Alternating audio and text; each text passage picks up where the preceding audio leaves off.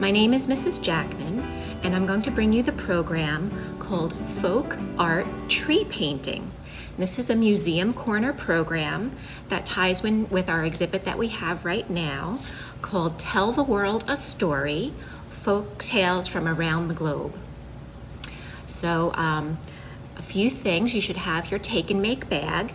In your take and make bag, you should have a little paint set, watercolor paint set with a paintbrush, a Sharpie marker, which is a permanent marker, and a couple of pieces of white multimedia paper. This is good for painting, it's good for drawing on, so that's why we're using this paper. And you might even have an extra piece if you want to do something after we're all done. Okay, so I'm going to angle the camera down so that you can see the table and what I'm working on, and I'll give you some different tips and ideas. And then we'll get started with our painting. Sound good? Okay, so the first thing that you'll want to do is get your table ready. I put down a piece of cardboard, but you could use scrap paper or newspaper just to make sure that the table stays clean. We are using a permanent marker and some watercolor paints. And then we're going to start with one piece of paper. Also, supplies from home that you might want.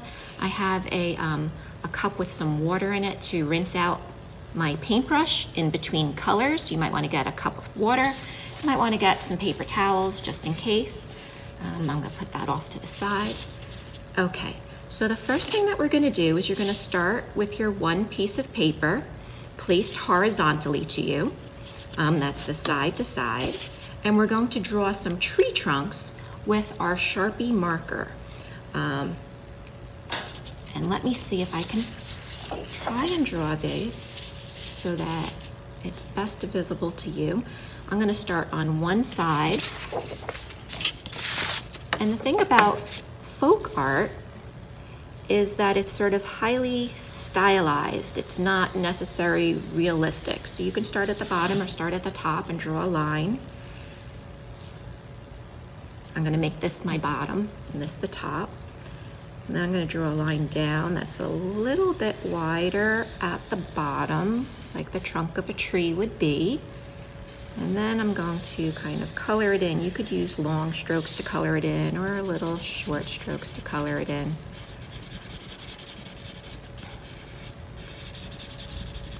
And it's okay if some of the paper shows through. Maybe that's what the bark of the tree looks like.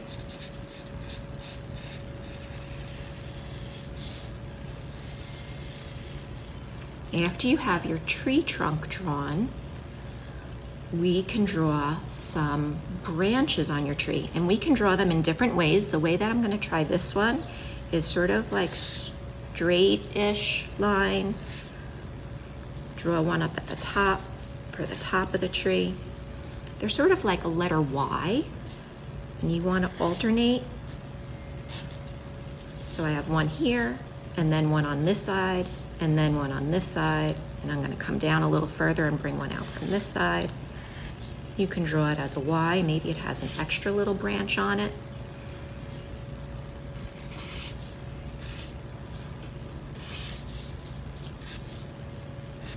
Maybe the branches further down are a little thicker. We can add an extra line to that to make them look a little bit thicker near the tree trunk. Shows where they're attached to the tree. Maybe this one has a couple of lines coming off of it, and then you can attach it to the tree with a thicker line. So this is one tree. Now we have room for another tree right here. We're going to draw this to make it look like a very skinny tree, because not all trees look the same. And sometimes in folk art, we can do things that are abstract, that a real tree might not really look like this, but once I draw it, you look at it and you say, hey, that's a tree. So for this one, we're going to draw a squiggly line down from the very top, and you're going to go back and forth and back and forth, a little bit bigger and bigger towards the bottom. Mine's a little shaky looking. Bigger and bigger. And you can look at this and go, hey, yeah, I could tell that's a tree. We're going to keep drawing trees. The next one, this was a very straight tree trunk. The next one I'm going to do is going to be a sort of wiggly tree trunk, because not all trees are straight up and down. Sometimes the wind blows them. So I'll start up here, and I'm just going to make sort of like a very slow S kind of curve down. Ooh, that tree got blown around a lot in the wind. And wider at the bottom, and skinnier as you go up. Maybe in here it needs to get a little bit thicker. I'll do that. So skinny at the top of the tree, thick at the bottom of the tree, and then we can color it in.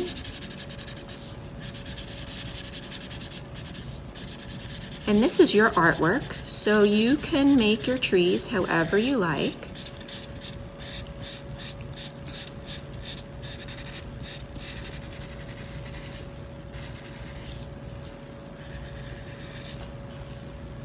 There's my squiggly tree. Now I have a fun way to make branches on this tree. This is sort of whimsical, maybe something you'd see like in a cartoon, something animated. This has like little balls at the top, little curvy lines. And did you ever notice how like on one side it's easy for yourself to make curves, and on the other side they kind of don't want to curve? Guess what? You can turn your paper around. You can turn your paper however you want to be able to make these little curvy branches that come out from the tree. It's easier that way or easier this way. We're going to make these curvy branches. Maybe this one has an extra little branch on it. Curvy branches, curvy branches. Should I put one down here? Put one way down here. Curvy branch with an extra branch. And then I will thicken it up where it meets the tree, right? Because where the branches meet the tree, they're usually a little bit thicker. And then as they move out from the tree, they get a little bit thinner. And then I'm gonna put these little balls on because I think they're cute. Or dots, you could put some dots on them. Maybe they're berries on the tree. But you can come into the library, and we have quite a big fairy tale and folk tale section, so that you can pick out some folk tale books and you can read them, and you can also look at the art in them and take a look and see what kind of trees. How do they draw the trees in that book? I wonder how they painted them in this book. And then our last tree over here, we're going to draw a big, strong tree, straight, and then straight down. This one has a big trunk, and I'm going to leave this one mostly white, but draw sort of little lines to indicate the bark on the tree. Just little short lines to draw the bark on the tree. Maybe there's more in some areas. This is a part of the tree that has more bark. There's less in other areas, however you would like to do it. And then for this one, we're going to draw a line straight out to the sides. And again, if it's easier for you to turn your paper and draw the line straight, because sometimes it's easier to draw down towards yourself than it is to draw away from yourself or sideways. Well, maybe it's easier for you to draw sideways lines. You can turn the paper this way and draw the line sideways going out. Some of them go out very far, and some of them stay close to the tree trunk. This is your art, so you can make it whatever you'd like. And then we will get our paint ready, and I will show you how we can quickly and easily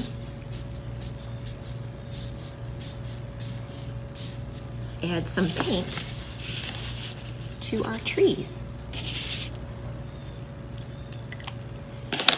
So you have a little paint set. I'm gonna put mine on this side now. So what you're gonna wanna do is put your brush in your water. You don't need to see my water, right? Put your brush in the water. This one first. And I think this is sort of a, maybe orange tree. Maybe this is a fall time tree. So you need to put quite some water in here to get your orange color going. It wants to look wet and soupy. You can add another drop of water in there.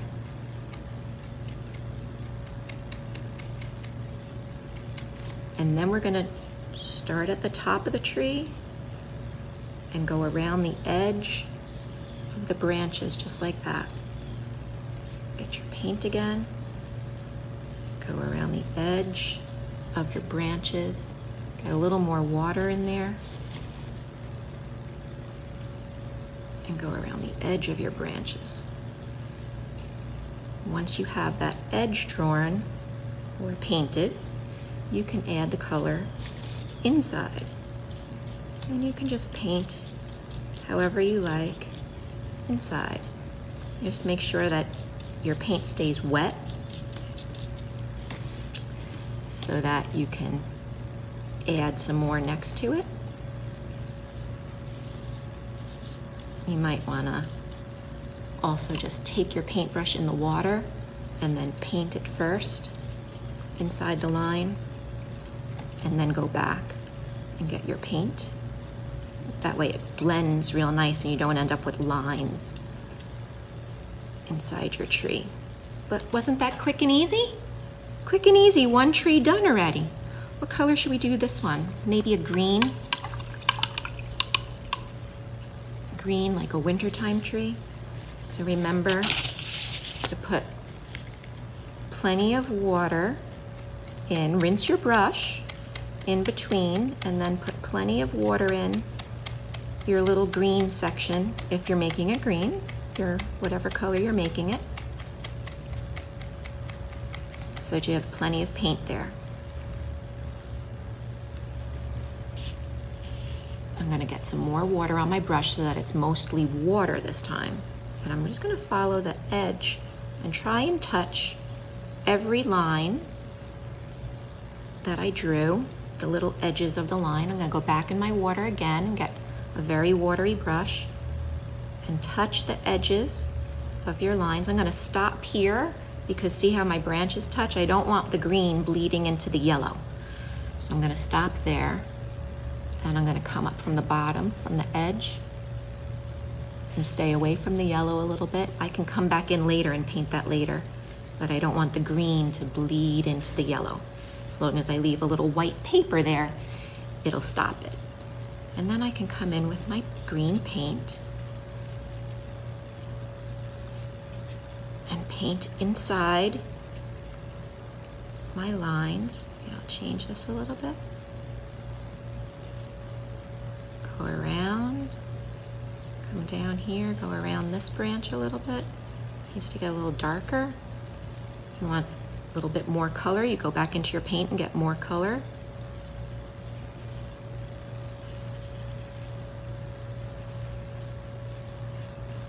And we have our second tree painted. So far, these look like realistic colors. We've seen trees outside in the fall that are yellow and trees with green leaves. Sometimes we want to do something fun and interesting or silly. So this is my tree that I'm going to do something silly, and wait till you see what I do. I'm going to get my paint. This is a purplish color. Oh, that's the blue. I did the wrong color. Well, it could be blue. Maybe it's winter with ice on it. Oh, I like that idea. And now since we have the berries on here, I'm going to do something different. I'm going to try and twist my paintbrush to make a circle. And that's how I'm going to make these areas of leaves.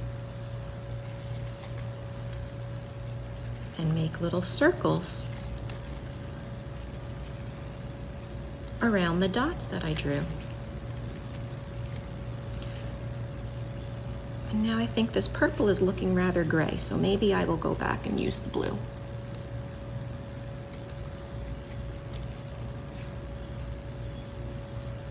Ooh, that's blue. I'm going to stay away from the green over there a little bit so that it doesn't bleed through. Maybe I'll take some of this blue away, put it on top of the purple.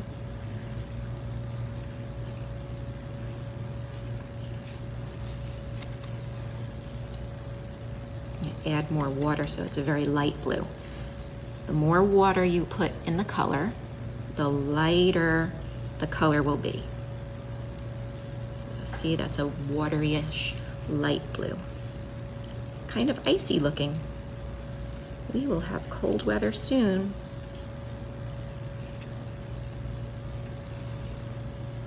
And so you can just continue around making these circles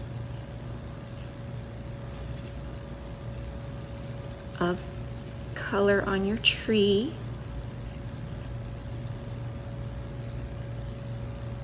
It's a little tricky to get it to circle around. And maybe I'll put some behind. Even though you don't see the branch there, maybe there's a branch there behind.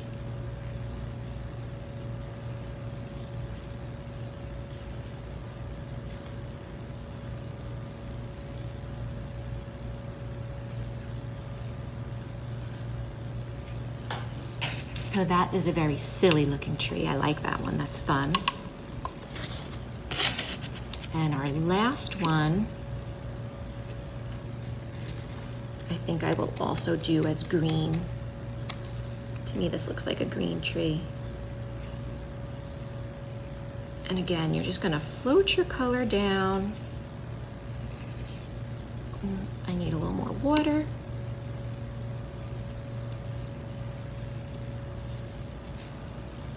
And then blend it.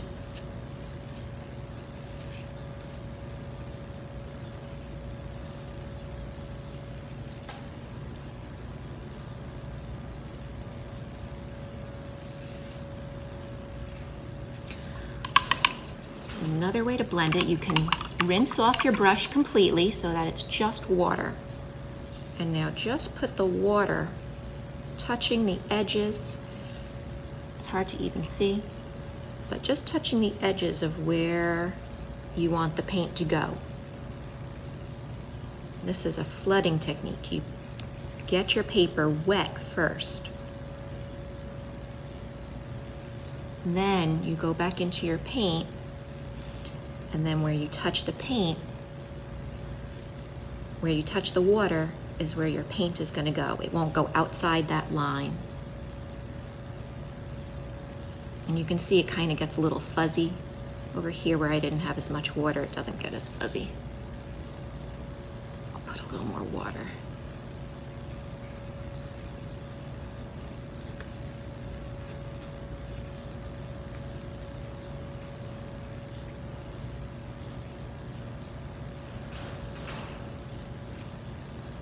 Ta-da! And there you have your 4 different tree types. So I wanted to show you something else that you can do now that you know how to paint the trees and you have a little bit of extra paper with you. You can use your second piece of paper and you can put the trees in a scene. So you can draw some tree trunks that are maybe like we drew before, very up close. They start at the bottom of the page, so they're close to you with some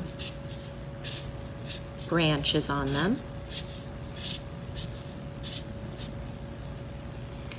And you could also draw some trees that start more in the middle of the page. These are going to be the ones that are further away from you.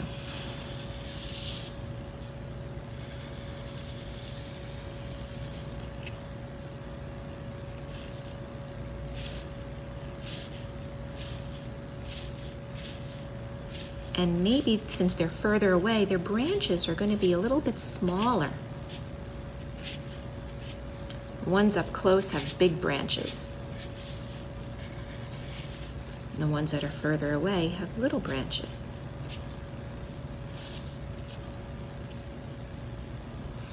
So again, we can do that on this side. We can draw a tree that's right up close to us, and it's big and tall, and has a big, wide trunk because it's close to us in the picture. And it's got some great big branches.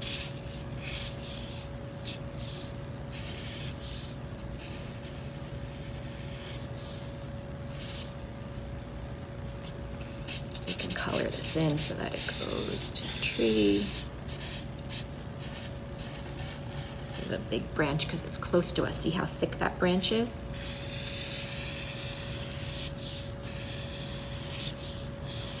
I'm going to color in my tree trunk.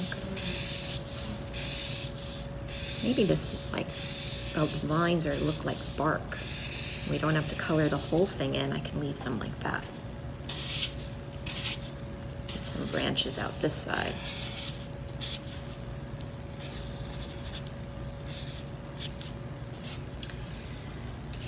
Now that you have some different size trees, maybe we should do a little one. Let's try a little one right here. This one's very far away, so I'm going to keep it very skinny too.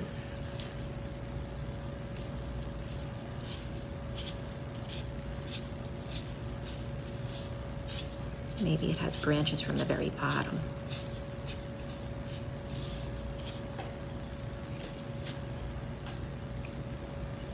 And now in this open space in between the trees, you want to be able to, you can add some horizontal lines for hills or the ground below. So maybe even in the way background, there's sort of a mountain back here.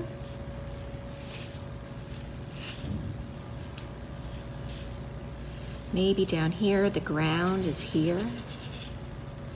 Maybe this one is on a hill over here. See that, how I connected the trees to the ground, and now they look like they're further away than what's right here. I'll continue this hill goes behind that tree. And then this hill will go behind this tree. You can also then, if this is the ground and the hills, this is the sky. And you can make little birds in the sky, but they're flying far away. So we're going to make a little dot and then an up down on one side and an up down on the other side. And there you have a bird flying in the sky. The bigger birds will be closer and the smaller birds will be further away. So maybe by this tree, which is far away, we're going to draw a tiny bird. This one is further away. It's a tiny little dot. And then a little up down and a little up down. That bird is further away. And maybe if you have, like me, a lot of room down here, maybe we want to make a little squiggly line.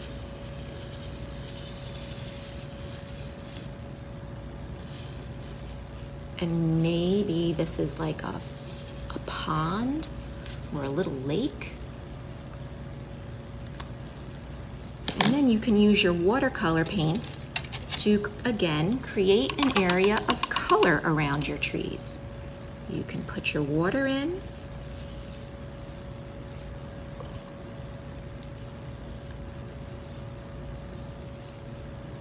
Get it all nice and wet with your water, and then go into a color.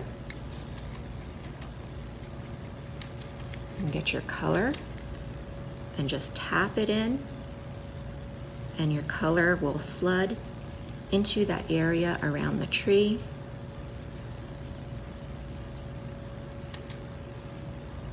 And this is how illustrators sometimes make the pictures that are in the books. So a folk artist might do some painting and make an illustration for the books that you read. And we'll do this little tree back here.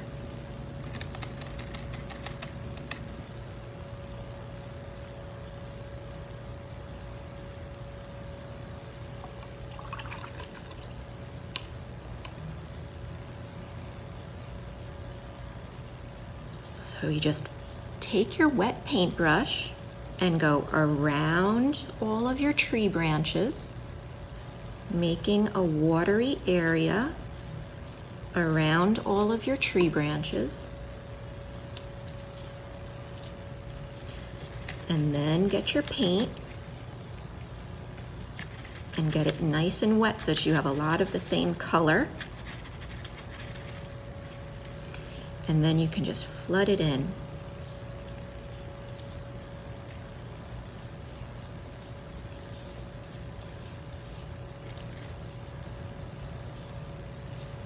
And it kind of floats around in the water and gives your tree a little bit of color. You want to paint your tree trunk. That's trickier, you gotta stay in a line. But all of these different trees we can do, all of the different colors. So you can experiment. You have some paper there, and you have your paints, and you can make this as fun and whimsical as you want.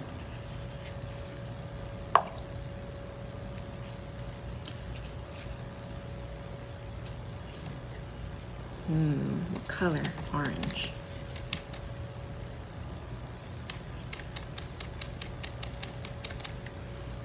And then you just float the color in. And it'll spread out into the water around your branches.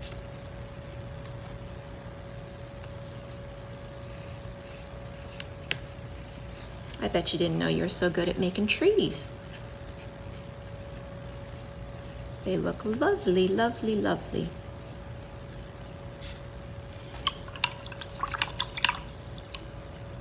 If you want to add some color to your ground, you can do it the same way. Add some water inside of your shape. Get your paint. Oh, look at that. I'm gonna leave it just like that. That looks watery and icy.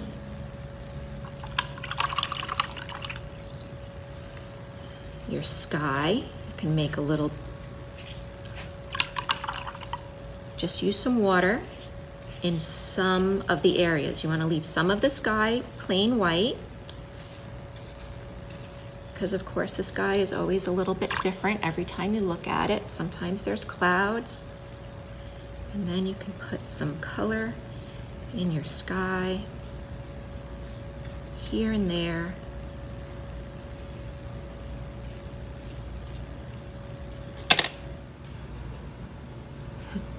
So I hope you had fun here today doing your folk art tree painting.